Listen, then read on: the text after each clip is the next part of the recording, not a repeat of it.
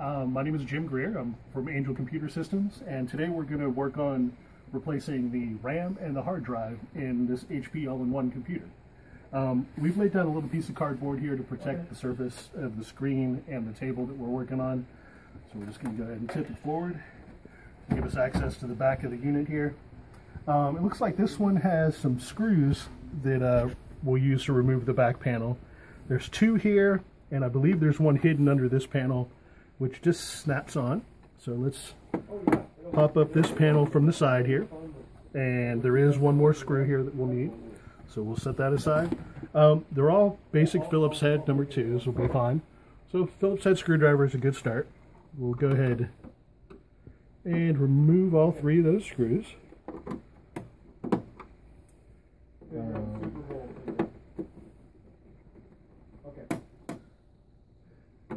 They have a mechanism which keeps them in the case so they don't get lost. So we'll just need to loosen them up for this case. And the back of the case hopefully will lift off. There we go. Exposing the internal components. This can be set aside for the time being. Yeah, well, what it does is And on the computer here, our hard drive is enclosed in this little space, and the RAM is underneath this little protective cover here. DVD drive and so forth is over here, which we're not going to address right at this particular moment. We'll go ahead and remove the old hard drive to start with. It's held in by one Phillips head screw right here on the side, and all we have to do is loosen this connector, and this metal case enclosing the hard drive will now come apart. Let's see, we'll pull it out and up. We're basically disconnecting the plugs here on the side and exposing the hard drive itself. Now the hard drive is screwed inside of this little metal enclosure, so we will go ahead and unscrew the 4 screws that hold it in. 2 on each side.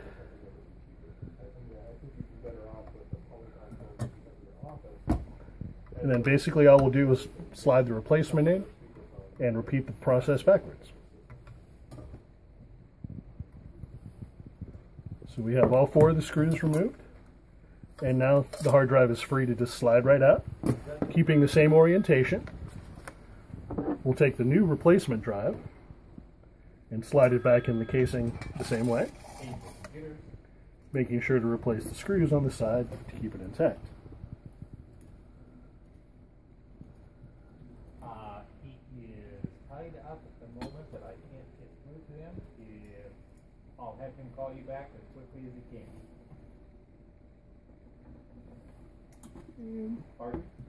This is a reasonably simple, straightforward process. It's kind of a plug-and-play type thing. We're just replacing the new hard drive in the enclosure. Okay. You're welcome. Goodbye. And now basically the same procedure backwards to slide into place. We need to make sure these connectors are compatible. And this one basically you just lay it down and slide it forward. Famous last words. Make sure I get it matched up. And there we are. Slides back in, make sure the connections are tight, and then you'll just retighten the screw. And that puts the whole case tightly in place. The new hard drive is now in place. And the RAM over here is hidden under this metal protective cover. So let's see here, we will pop that off. And there's 2 chips in this particular model. One on top, one underneath. Of course, the top one will come off first.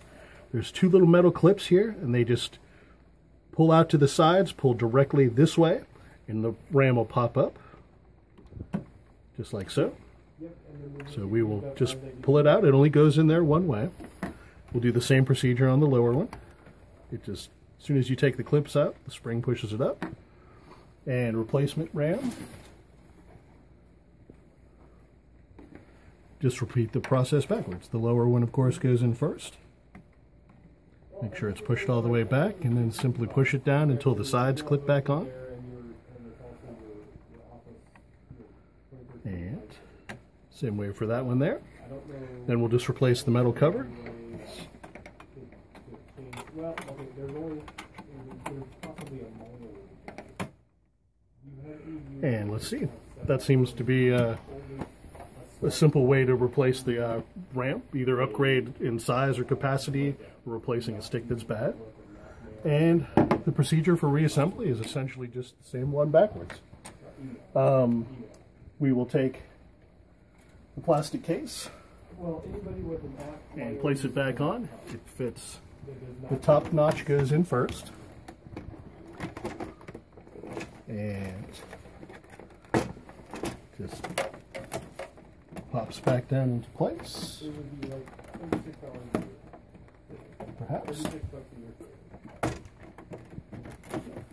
Oops, missed the front side. Let's try it again.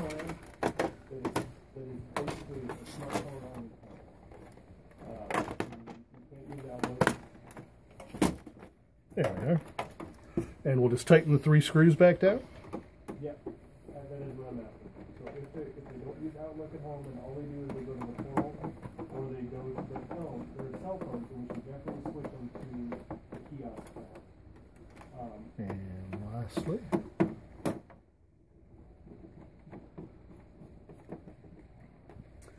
and the cover goes on lastly. Slips in on the left side and just snaps back into place, making sure it's all flush. And now we are back in business with our HP TouchSmart 520 all-in-one PC. Simple hard drive and RAM replacement.